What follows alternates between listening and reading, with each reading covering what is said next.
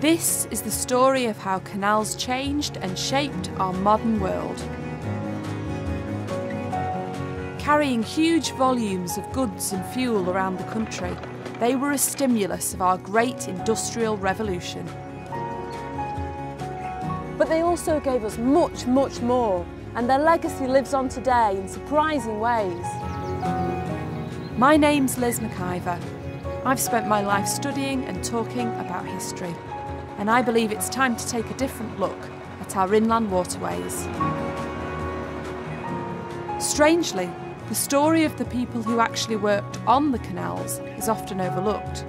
Once the waterways were built, men, women and children toiled for long hours, often in dangerous conditions and at huge personal cost.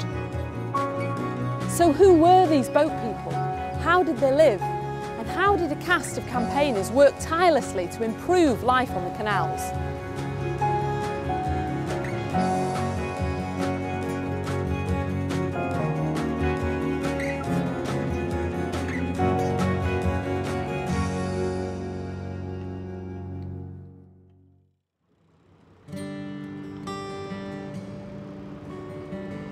This is Foxton Locks in Leicestershire, part of the Grand Union Canal route, which takes you all the way to London. Looks great today. It's a popular spot for tourists and day trippers. But in the 19th century, the picture wasn't so pretty, and work on the canal was anything but leisurely. It was a hive of activity during the 19th century. 18,000 families were recorded living on canal boats, including 3,000 women on board. So Wendy, can you paint a picture of how busy it was on this stretch of canal? It would have been very busy in its heyday, from about 1800-ish up to 1840. This was the main route between the industrial Midlands and London. So you'd have coal coming down from the Midlands to London, goods from the London docks going the other way. There'd be flyboats. Flyboats were the express boats of the canal. They went day and night, non-stop. And then the slow boats carrying coal and stone and timber, and all drawn by horses, of course.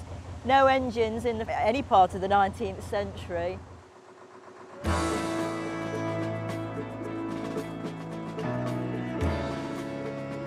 The transportation of goods was typically a family affair, with children growing up on the boats and learning to help. Boat families often came from farming, when family work was common. They diversified into working the water to make more money. So obviously families were working these boats, and presumably the children, no matter what age they were, had some sort of role, some sort of job. As soon as they were old enough, obviously not very tiny children, but as soon as they were old enough to do something useful, then they would be expected to pull their weight. There were no passengers, basically, on a narrow boat. This was hard and heavy work. Boatmen were paid by the weight of cargo they carried, so it was often cheaper for them to employ members of their own family. Children were expected to lead horses and operate locks like this one. It was tough going and a long day, with boats sometimes on the move for 17 hours or more. And of course, the place of work for many boat people was also a place to live, a home, sometimes the only home.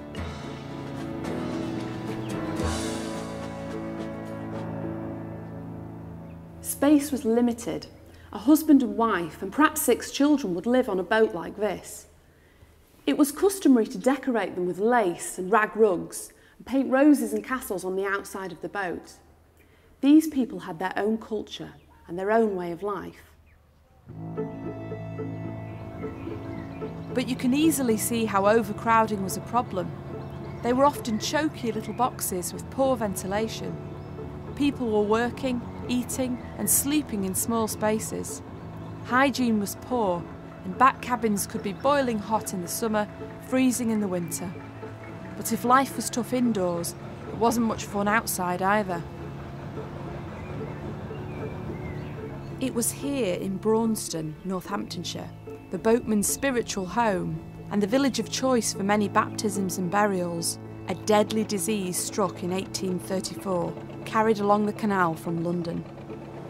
This canal water looks pretty clean, but 150 years ago, filthy water was a real hazard. Factories, mills and houses all discharged dirty water and sewage into the canal, and canal boat people emptied their chamber pots into it. Diseases like typhoid were rife, but when cholera arrived in the 1830s, the results were catastrophic. The disease was widespread in Calcutta and Bombay, spreading along trade routes and brought back to England by boat. It had a devastating impact on boat families. The church known as the Cathedral of the Canals in Bruerne holds some of the secrets about what happened here. Some of the victims of that cholera outbreak were buried here in the churchyard, weren't they? They were. How was it thought that cholera arrived in Bruerne in the first place? It arrived in Bruerne on a narrowboat. The skipper of the narrowboat came up, dropped his laundry into Mrs. Luck, the washerwoman in Cross Lane, and she laundered it for him, and she died of cholera, though I don't think anybody realised it at the time. Yards, lanes and boats were all cleansed, and 5 houses were used to isolate the sick. In all there were 70 cases and 19 deaths. So do you think that the outbreak of cholera here brought canal families and the settled people together? Yes, it did to a great degree. Obviously, there's always a little bit of tension between one and the other, depending on what's going on at the time.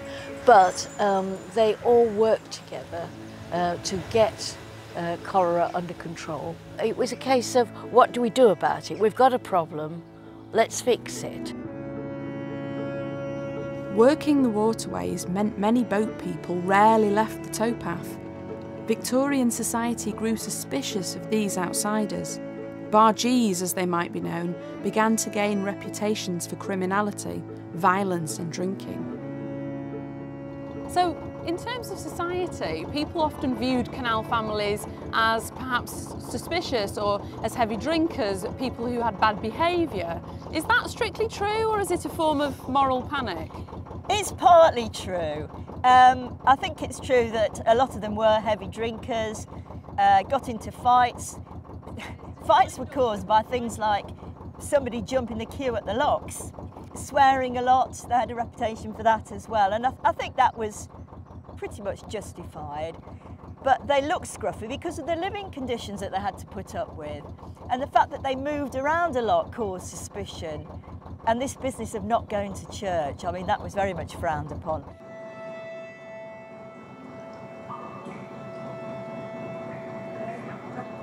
There were indeed some quite high-profile canal crimes that rocked Victorian society and attracted the attention of the newspapers, such as the murder of Christina Collins in June 1839 at Rugeley. Christina was a paying passenger on the Staffordshire Knot, a working boat bound for London. It was reported at the time its crew blazed a trail of bad behaviour wherever they went. And during the night, they broke open a cask of rum being carried on board and attacked, raped and murdered Christina. The men went on the run, and it was over a month before they were caught. When they were eventually hanged, 10,000 people turned out to watch. These wretched men have this day expiated their dreadful crime by the forfeiture of their lives on the gallows. Victorian Britain could be a hard and violent place. Life on the canals was little different to that of other working class communities. But one man was shocked at what he observed, a social reformer named George Smith. Smith, a man motivated by religion, described the scene in his 1875 book, Our Canal Population. It has often and truly been said, one half the world doesn't know how the other half lives. This has been my experience over and over again in visiting the boat cabins on our canals. Families are made miserable, health ruined, lives shortened and souls lost. There are in this country over 100,000 men, women and children living and floating on our rivers and canals in a state of wretchedness. The 1833 Factory Act banned children younger than 9 working in textile mills and reduced working hours for those under 13. But canal boat children had no such safeguards. George was determined things had to change, but it was a mission which would become a lifelong struggle. The Victorians were not convinced yet that childhood was a time period that should be protected and that children should go to school or play. Historically, children had helped with family enterprises, they'd been involved in work, and that tradition continued on. And it wasn't clear that going to school and learning from books was going to give them the same advantages in the labour market when they grew up. So for all these reasons, there was a supply of working children. Smith grew up here, on the banks of the Trent and Mersey Canal near to Stoke. He was set to work at 7 in a brickyard, and his early years were full of toil and drudgery, carrying clay for up to 13 hours a day. He soon realised his only escape was education. George was a strict Methodist and single-minded. By his 20s, he'd come a long way and was managing his own brickyard in Leicestershire, and he began to improve the lives of the children working for him, as well as lobby for new laws to protect the brutalised brickyard children. His speeches about the conditions in other brickyards caused public outrage, and after years of protest, George won the fight. Brickyard children were finally covered by the Factories Act, offering them some protection. Spurred on, he turned his attention to the canal children, but from the start, this new campaign caused controversy. Well, the canals showed that child labour could take very different forms. Not just the children minding the machines in textile factories, but these children working on the boats of those many navigable waterways. And George Smith, his own personal experience, helped shine light into these nooks and crannies of the Victorian economy where children were still, working in hazardous conditions for long hours and for very low rates of pay. George Smith was now in full flow fighting for the rights of canal children, and it was while speaking here at Moira on the Ashby Canal he was threatened with being thrown in the cut for causing boatmen to become dissatisfied with their lot. Undeterred, he replied, 200 boats moored on this canal and no provision for a Sunday school.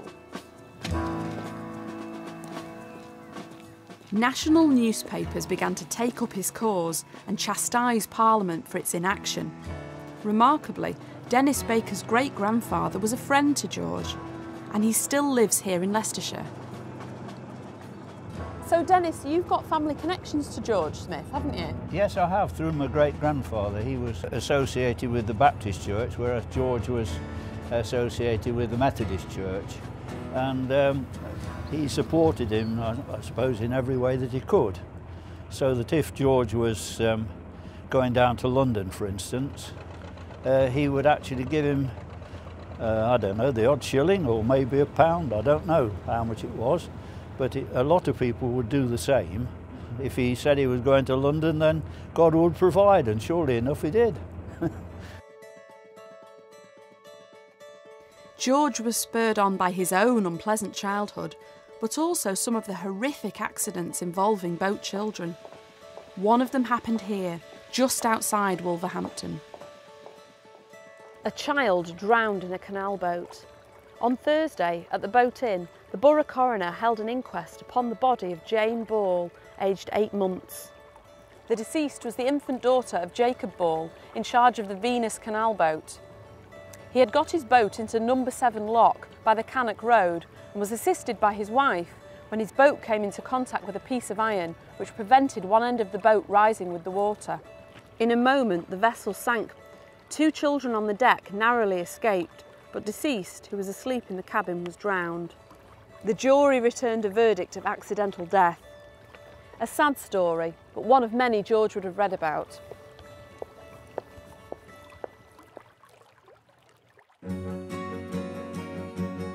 George proposed a remedy, a wish list of changes and improvements. No boys on boats under 13 to work or sleep, no girls under 18, a minimum space for sleeping in the cabin, cabin inspections to improve conditions, and all canal children to pass a basic standard of education. Smith continued to press on with more speeches and lobbying, and after 7 long years he won his fight. In 1877 the new Canal Boat Act was passed. It was watered down from his list of remedies, but there were minimum standards inside the boater's cabin. It controlled the number and age of children who slept there. Smith wasn't giving up. Incensed, he took to the towpath once more. He set off during winter when the boats were iced in. What he found were vessels that were dirty and overcrowded. He urged the local authorities to step in and enforce the act.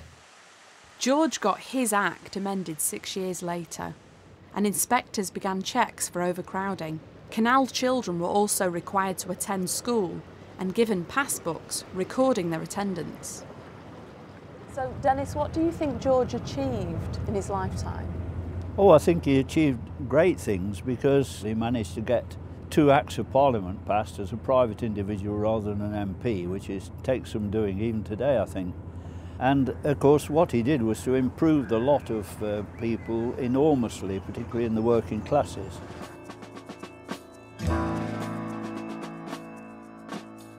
But he would never give up. He just so dedicated to it, I think.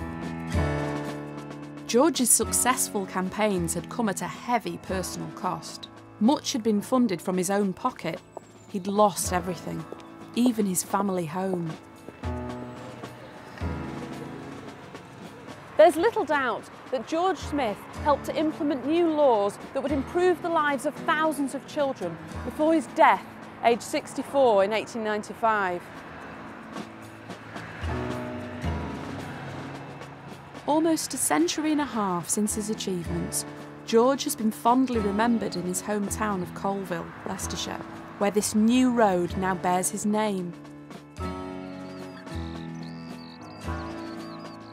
The 19th century was drawing to a close.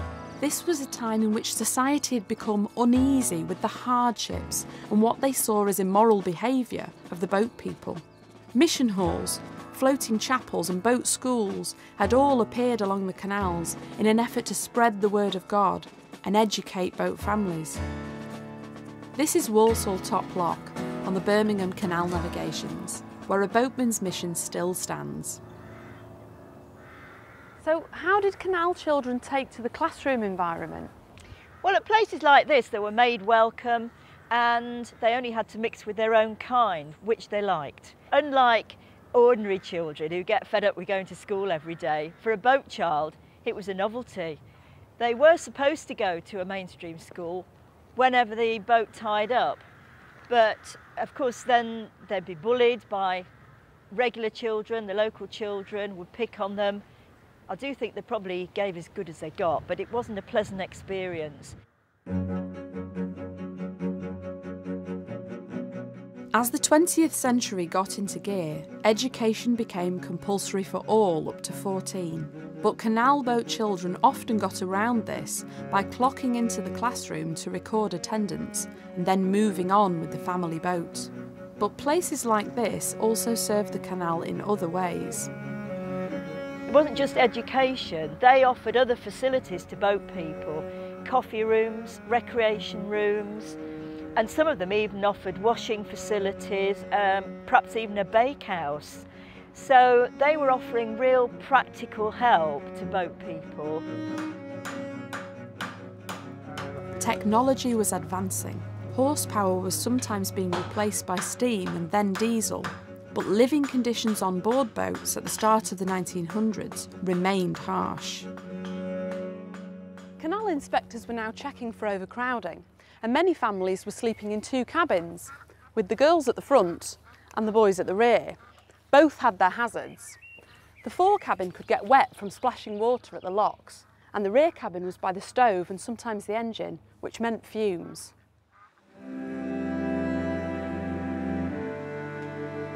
Just as George Smith led his moral crusade in the 1800s, another reformer, Harry Gosling, picked up the baton. This time the motivation was socialist ideals rather than religion. Harry was a Labour politician, a union leader, and came from a family of watermen who worked the Thames.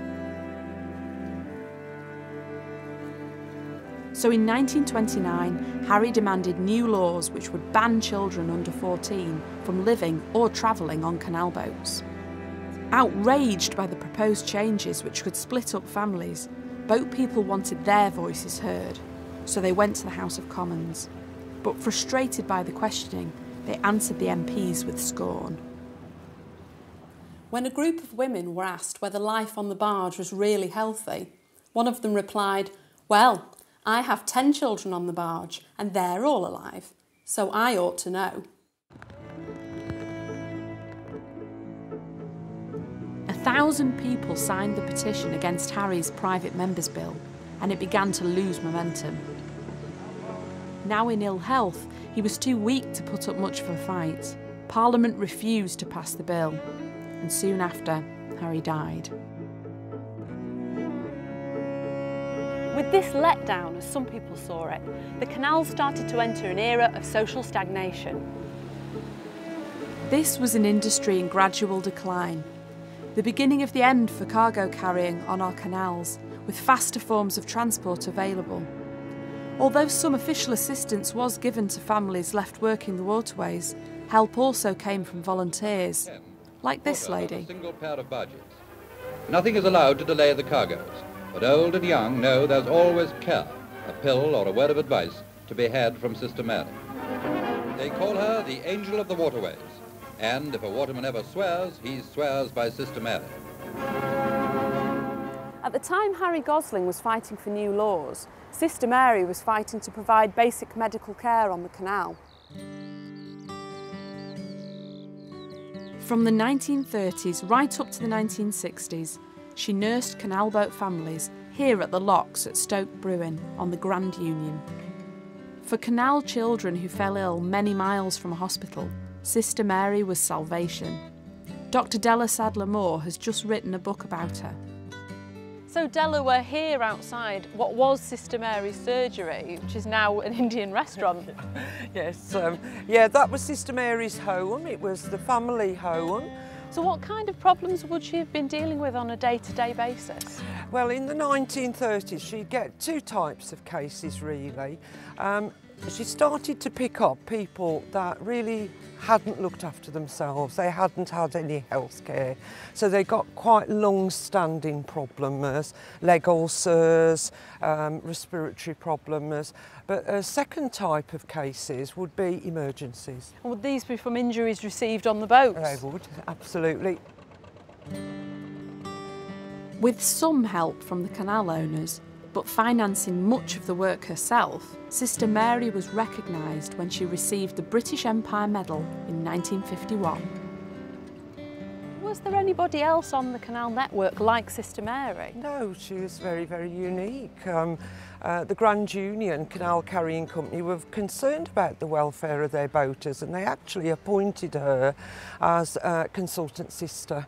And the boaters travelled many, many miles to be able to come and see her. You can see it written in stories by them, and they've published them about how iconic she was. By the time of her death in 1972, long-distance canal carrying had ended, superseded by road and rail. Canals were now used for leisure or simply neglected. Barry Argent's parents spent their lives working the water and were among the last to leave. My mum was born on a boat at Ellesmere Port in the Bottom Basin. My dad actually came from a fairground family. From when he first went on the boats, 8, 9 years old, he was doing the job of a full-grown man. Barry's father's films show a time of decline on the canals.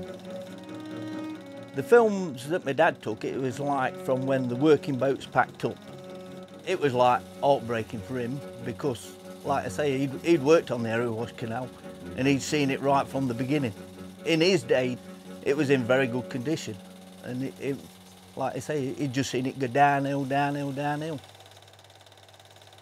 Out of all of his films, one of my favourites is like when we went down to London 1967. It was one of the first really big trips I did with my mum and dad. I can remember it just like it was yesterday. I can watch the films and I could tell you exactly where it is, and I haven't been to London since 1967. Barry's dad refused to leave the cut. He lived out his retirement years in a house on the banks of the Erewash Canal. But this wasn't the case for all boat families. Many moved away. Some canal boat children were even told to keep quiet by families embarrassed about their past. Some historians are rewriting and perhaps reclaiming the history of boat families. Lorna York once kept quiet about her father's past.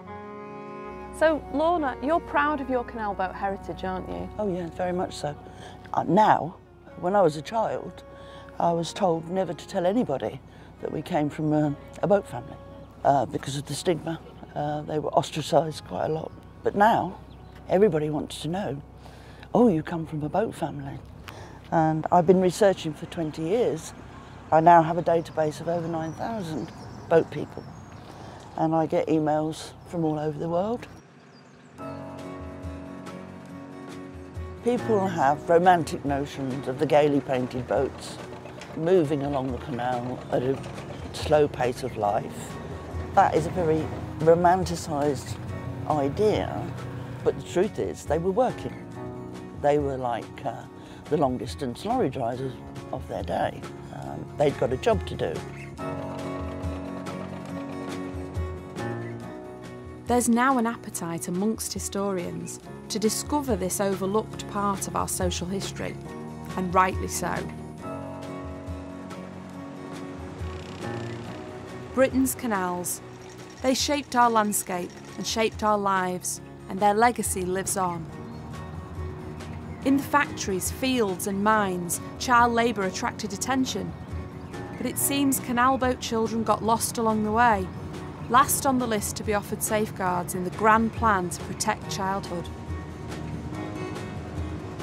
Here children laboured often in hazardous conditions for very long hours and for very low pay. But there were campaigners who battled for better living conditions on boats, activists who pressed government for compulsory education long after it was due. George Smith, his biography is called The Story of an Enthusiast, and thank goodness some people are enthusiastic about reform. Living apart from society, boat families were part of a subculture, a community avoided and overlooked. And what was once a place of hard graft and industry now attracts and inspires people from everywhere.